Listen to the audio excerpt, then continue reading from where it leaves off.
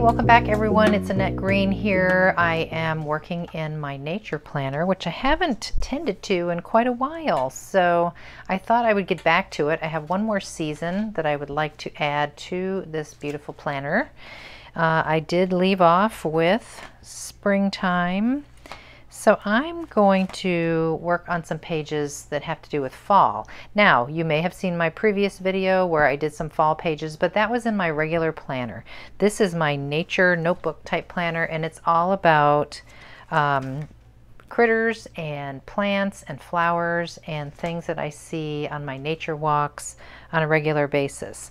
So I had some beautiful pictures from last fall that I want to add to this and then be done with this planner for this year. But the key to today's video will be about, I just had this idea that I wanted to make my own pages. Like I want to use the new stencils. Did you guys know that they have new stencils now? I'll show you in a minute. But I wanted to use some stencils and I wanted to make some really pretty pages of my very own using stencils and some dictionary paper and some clever little techniques. And then I also wanted to show you, if we have time, I'll put all my photos in there and everything, but I wanted to show you what I call make-aheads, and we'll talk about that too. Okay, so let's back up a little bit before I talk about my make-aheads. I wanted to show you, this is my, what do we call this one? Is this the Jean Pocket planner? This is a full-size planner. My nature one is the Sidekick size, just so you have a reference of size there. I have dedicated this particular planner as my art journaling planner.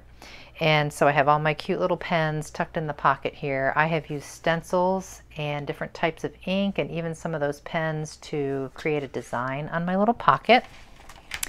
And in here will be all my stencils. And these are stencils made especially for the planner line.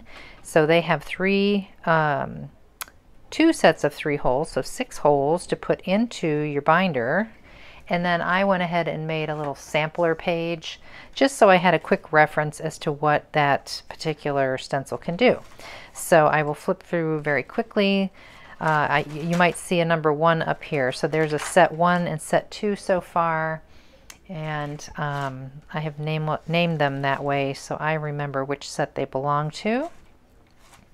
I was just goofing around one day, trying different things, kind of turning and twisting them different ways, using inks, using splatter, as well as stenciling, like literal stenciling. So there's all of 1, and then 2 starts with this one, which does this great pattern. And this flourish, I just kind of was really goofing around here, pressing the inked stencil into the page. There's another one used a little more traditionally, so I had fun with that one. This one is like a cool grid. So this is what this particular planner is holding at the moment.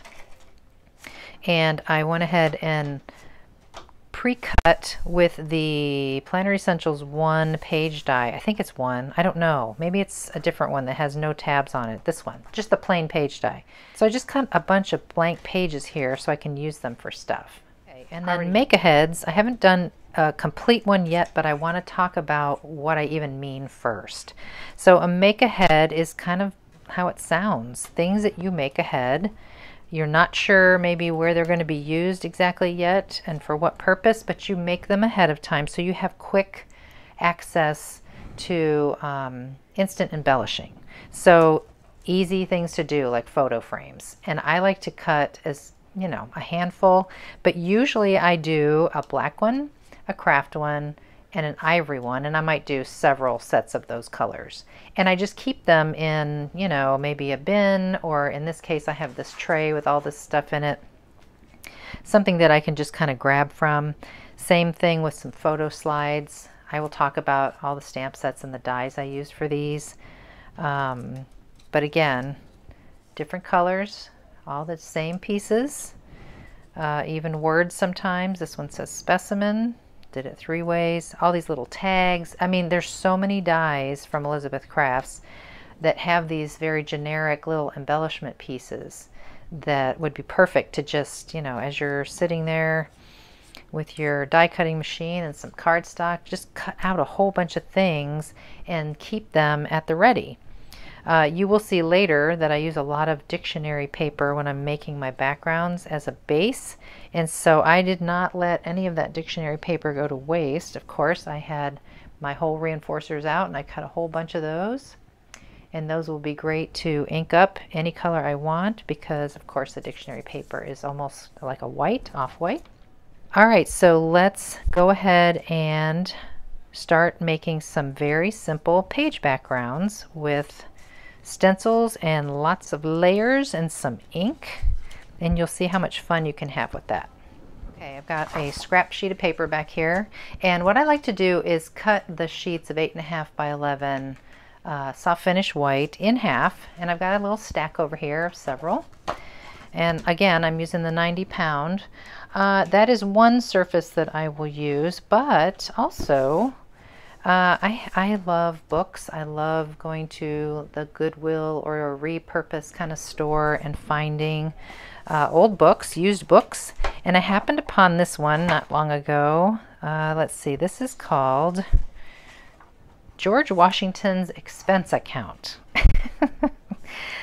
I don't really, I mean, you know, it was 1970, so it's not like it was something around when George Washington was, but somebody has taken his ledgers and photocopied them into this book. So, and then there's a lot of, you know, text, of course, telling stories about this and that, but I've never really read it and looked at it. I just thought this was super cool. And so I would select one of these ledger pages, probably one that has a lot of text on it like that, and I would cut that right out of there. Some people like to make photocopies, but honestly, I don't mind cutting up books because I like using things up instead of just storing things. So just enough to work with there. That'll be a great background page. And of course, like I said at the beginning, dictionary page. Got this old, this is shown up in a lot of videos. This is also probably from 1970, I think. Pretty old, 1972. Just an old Webster's dictionary. So I am constantly cutting and pulling things out of here. Sometimes I even look for a page that has words on it according to what I'm working on. So one of the pages that I did make actually has the definition for the word fall on it. Nobody's going to know that. Not worth the effort, but I just thought that was kind of fun. Okay, I've got a little bucket of water here, and my brush has been soaking in it all day long. Not that it has to, but that way I don't have to go and wash out the glue. But I'm going to use a very inexpensive wide paintbrush, and I am going to use some gel medium. You could use liquid, like a watered down glue, like Elmer's glue. You could use Mod Podge. You could use a glue stick, honestly. I just have this and I'm just going to use it up. So I'm just spreading a thin layer over the entire front of this page. Very thin, but even coverage is important, of course. Okay, stick it in the water. And then I've got my page here. I'm going to flip it over to the side I don't want, and I'm going to glue this right to the back of it, making sure, yeah, we're on there. Okay, and then you can use a roller or something to burnish. I just have my little flat bone folder here, so I'm going to use that. Okay, and I will tell you that in the previous pages that I did when I was experimenting, I did seal the top of them with that same gel medium, and this time I'm not going to. I want to see what happens if I don't seal it. The reason why I want to try it is because although it looks beautiful all sealed, when you go to do the stenciling and the inking, the gel medium kind of resists the color from being completely true. So let's say like red, it just wasn't taking a deep red color. It was just always a little bit kind of pinkish, not quite red. So I'm going to try it this way and see if I like it. Okay, so of course this needs to dry a little bit. It's fairly wet under there. But what I will do is I will go ahead and do the same with this little guy that I showed you, and then I will be right back. Okay, can you hear me? I'm running the hairdryer. Not the hairdryer, the heat tool. I just want to make sure you can hear me still. So normally I would let these just kind of set and dry, and then I'd press them under a book, but to speed things up I'm using my heat tool. And as you can see, this is happening. So if that happens to you, just put the heat on it, and while it's still warm, if you just work it flat, like fold, kind of curve away from the way that it is wanting to curve while it's still warm, that will help a lot. And then when we die cut it and everything, we won't have to worry about it anymore. We can always press it flat later. But that's just because I have all that very liquid gel medium in there. It wants to curl a little bit. So now that it's warm, kind of help it along. Okay. I mean, it's still a little curvy, but that's okay. My other ones that I showed you very quickly at the top, they were the same way. They were very curved, and they're just fine now. So you just have to give it some time and maybe press it under a book. All right, so I'm going to pick a stencil. I'm going to go ahead and stick with the ones I've been using because I really like them. I'm going to use this one with the numbers over here. And I'm going to use 2 stencils per page so I can show you how to do some layering techniques. Okay, so I'm going to start with that guy. Let me put a little piece of paper under here. Actually, I'll just use my non-stick craft sheet because that is not wasting paper. Okay, so we're just going to put this, I am going to cut this way down to Sidekick size, so I know I don't have to use up the whole thing here. And I like to do all this first before I cut out the page, by the way, just so you know. And I think that I will go with, I'm using oxides. So this is fossilized amber. And I have these fancy little brushes that really spread the oxides nicely because they're, you know, they're very creamy. You could definitely use regular distress instead of oxides. They will work. They will work beautifully, actually.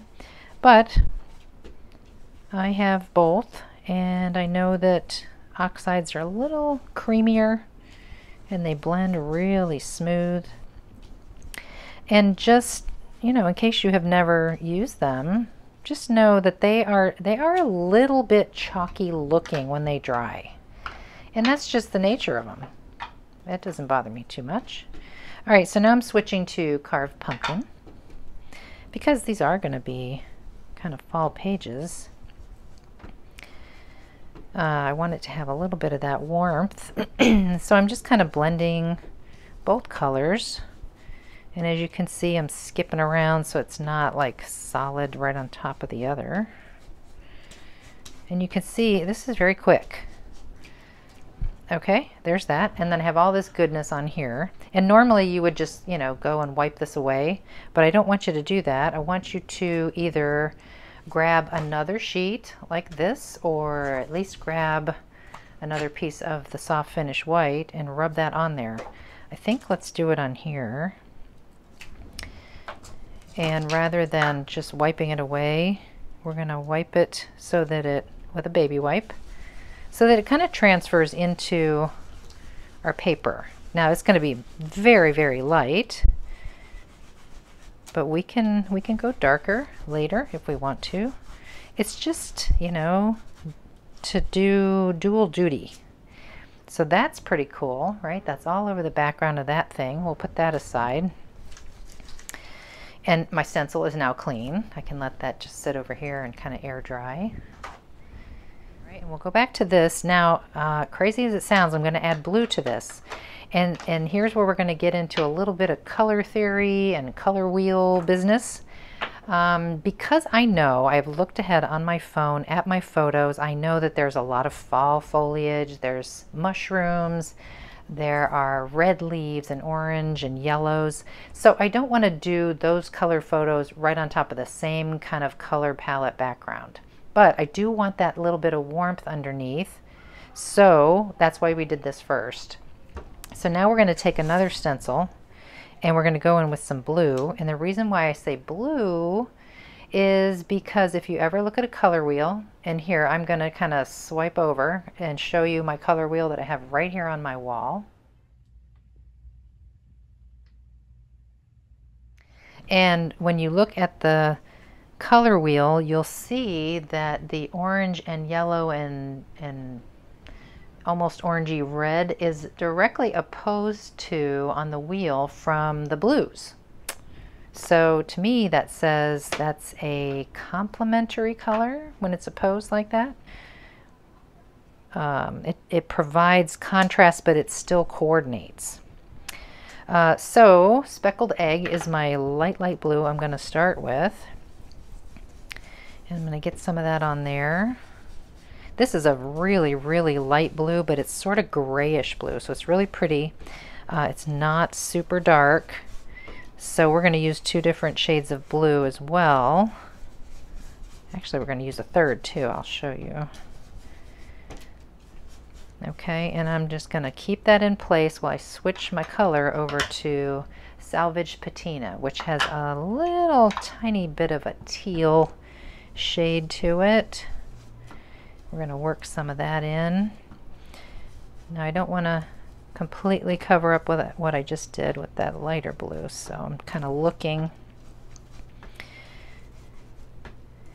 You might be thinking, why would I go through all this trouble when I could just use scrapbook paper? Because it's fun. That's why I do it. It's fun, it's creative, it's mixed media. Oh, that is looking really cool, right? You can see both stencils. It seems a little just kind of cool to the eye. You can make out those numbers, but you can also make out those swirls. And then again, we have this stencil that's needing to be cleaned, so we're going to go back to our cool little page here. And I got a fresh baby wipe this time, so we're not mixing too much color. And this isn't going to be real drastic either. It's going to be very light. But at least I'm doing 2 things at once by cleaning the stencil and then also transferring that ink to my other page. So very cool. Okay, and then one more thing I want to do is add a little overall blue to this, because there's so much of that stark white of the dictionary page showing. I don't want to see quite that much white, and I want everything to have that same kind of blue feel. But before I go putting any blue over this, because this is oxides, they have a little bit longer drying time. So I want to just kind of heat set it a little bit before I start smearing something else, because if I did, it would just kind of make a big slurry and a mess. All right, and I did decide, before I go to do this next step, I went ahead and die cut the page.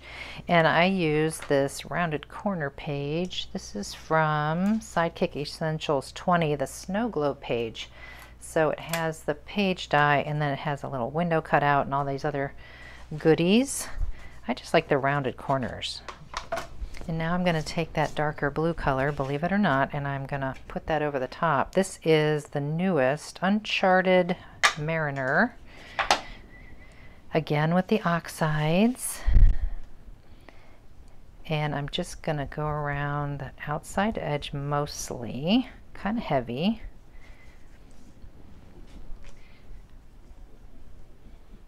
It's a beautiful blue. Can you guys hear everybody down by the pool today? It's a Saturday. Okay, so that looks really pretty by itself, but I still want to knock down some of that white in the background. And you notice I did not re-ink just now because I don't want to put a big blob of dark blue in there. I just want to use what's on that brush and just tone it down so it's really kind of like a light blue background, even though this is a very dark blue ink. And that is exactly what I wanted right there. Perfect and beautiful. Now, the last step that I would take here, which is like my favorite thing about distress, whether it's oxide or regular ink, is the reactive properties. So we know all three of those inks are still sort of wet and they're water reactive. So I'm going to take just my water bottle here and I'm not spraying, I'm dribbling, like, so I get some big drops. And I'm just going to let that sit, and then I'm going to bring it close to the camera. In fact, I'll show you some that I already did over here. And you see all those water spots there? That's where it was reacting with all the colors and into the paper. I just love that. Okay, oh, I'm so happy with that. Look at how pretty. The water drops are not really prominent, but there's just that little bit in there going on that is so nice. I just love that. But I wanted to show you a comparison. I pretty much did these almost identically. This was the one that was sealed on top with that gel medium. And do you see how it's a little more chalky and subdued in its color? Very nice if that's what you're after. But man, I like this one so much better, don't you? It may seem busy to some people, so maybe you don't like that. Maybe you prefer this. But so that's just something to be aware of. It seems as though the gel medium wants to resist just a little bit, whereas the paper, straight up paper with nothing coating it, is much more absorbent and will receive and hold that ink in its truest color, I think. All right, let's go back to George's ledger here. This is pretty dry. I feel like it's a little damp still, so we're going to heat that a little, but I went ahead and die cut it with that same page die. Okay, let's see. Do I need to do a little more? I think so. Let's do a little more of this design. If you remember, we just transferred some of this color off of this stencil. That's all that's happened so far, but I want to go back and add just a little more of that 2 tones of blue, just like we did.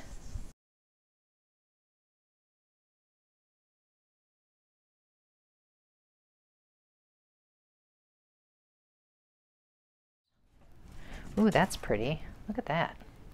Ooh, I almost want to stop there, but you know, it's just not going to go with the rest of my pages if I stop there. So I'm going to get that blue. And you know, I've just been doing one side of the page so far to demo for you. I will certainly do something to the back sides as well. Yeah, this is really pretty. Don't you love it when people are doing demos and videos and they're talking about how great their stuff is? But you know, it's a surprise. It's like when you use the jelly plate or something. You just don't know what you're going to get sometimes, and it comes out and you're like, ooh, yeah, that's really pretty. I know you know what I'm saying. Okay, so I'm happy with that. That is really pretty. And here is the other one that I did, very similarly. I don't believe that I went over the top of this one with the blue. It doesn't look like. I just did some stenciling in blue and left it at that and went around the outside edges. So if I was going to use this one, I definitely would go over it again, but this is my favorite for sure. And this was the one that was coated on the top before I did any of the color, and this was not. So just something to keep in mind. And of course, the all-important step of doing a little water spritzies. And I'll set that aside and let that dry while I move on to the make-aheads. One more thing I wanted to mention before we move on to the make-aheads is, what do you do if you have a page that turned out rather icky, like this one? You can die cut stuff out of it and make it even better by adding a little more color according to your design and make little embellishments, which is what I've also done on this icky background. I use these mushroom dies, and this is Mystical Mushroom, the set from the art journaling series of dies from Elizabeth Crafts. I will definitely link everything that I'm using below. Okay, and once I get those inked up and whatnot, I will probably add those to my pages. Really cute, right? All right, so when I cut these out, I was just going to throw this away, and then I got to thinking, why would I do that? It's not so bad. I added a little bit more like golden orange on there. Honestly, I think it might look kind of cool to layer it right onto a page that I've already made that maybe I wasn't super thrilled with. Like this is that muted back version of the layering of the stencils. So that could be kind of cool, something to think about. You can definitely do that. So I've got a bunch of my make-ahead stuff spread all over the place. I kind of mentioned a lot of these things at the beginning, but I'm going to focus on making a little make-ahead example using this stamp set, which I have purple paper in here just to designate how I separate my stamps. This one is called Framed. And there is a planner die called 1941 Photo Film Slides that kind of works with that stamp set really nicely. So what I have learned, you can see here's a few stamped ones here, and this one is not cut out yet. I would recommend stamping first and then using the die to lay it right on top of the stamped image and then die cut it out. It's the best way. I tried doing it the other way, and for me it just wasn't quite working as well. So what I'm going to do here is I'm going to take this cute little frame and I'm just going to glue it onto a base, and in this case it'll be craft cardstock. I just had this scrap piece here, so I'm just going to use it.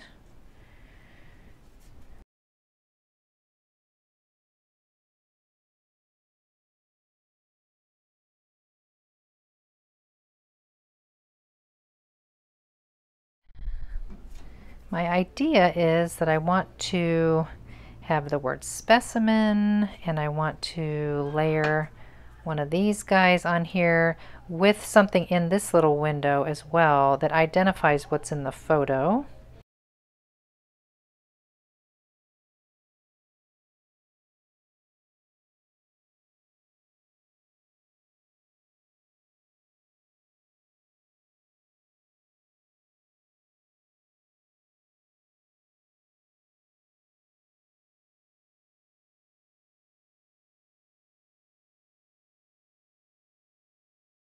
And then I might take a little circle tag here, and I may stamp something on here. I don't know just yet. And I may put it kind of over here.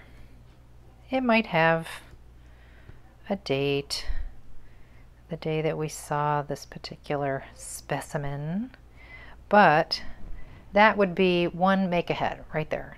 Just a cluster ready to go, glued together.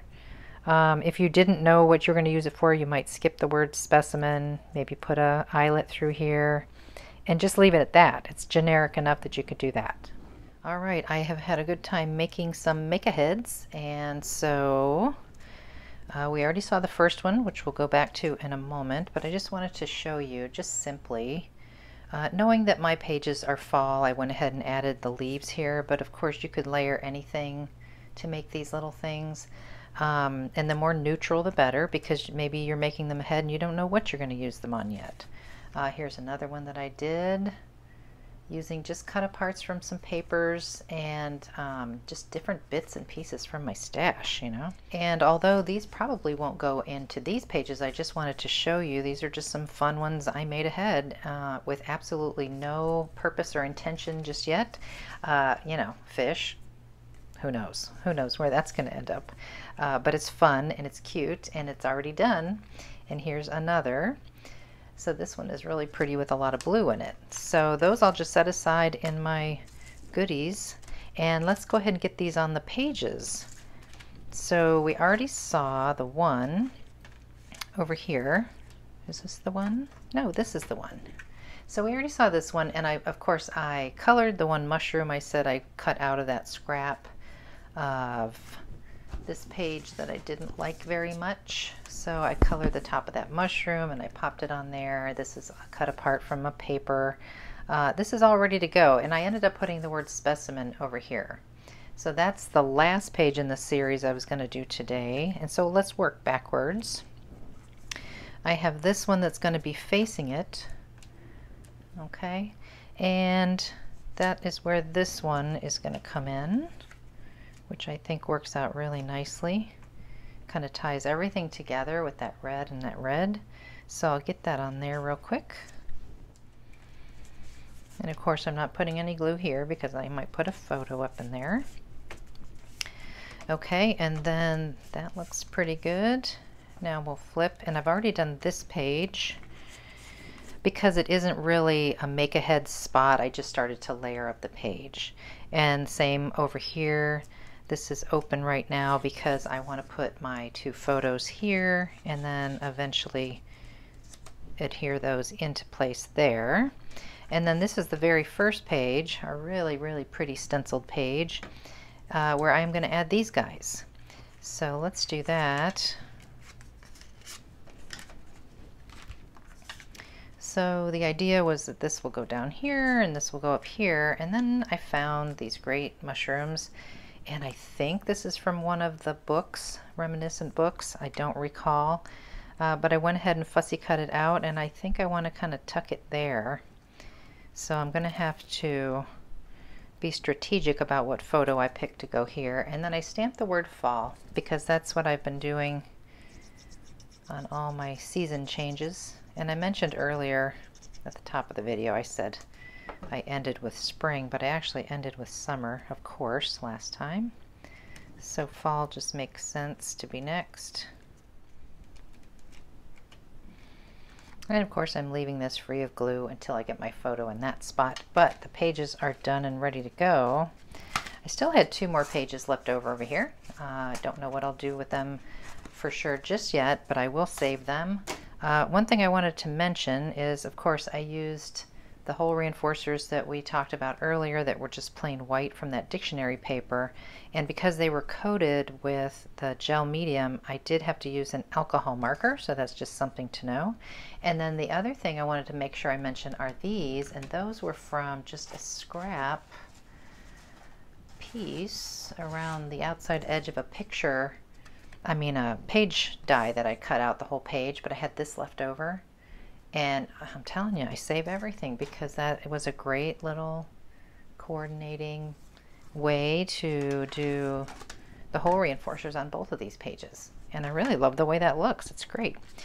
All right, so that's that, and then we have this spread, and now I just need to get my photos on here so they can be 100% complete. All right, my photos are in place. I have labeled a few things, and I'm very happy with the way everything turned out here. I hope you like it. I did want to mention a couple of things, and that was if you're not feeling super confident with the whole collaging thing, any of these Reminiscence the books. This is 3 by, just happen to have this one at the ready, but there's so many pages where it's already collaged for you, where you can just kind of cut and grab from some of those pages. There's another one.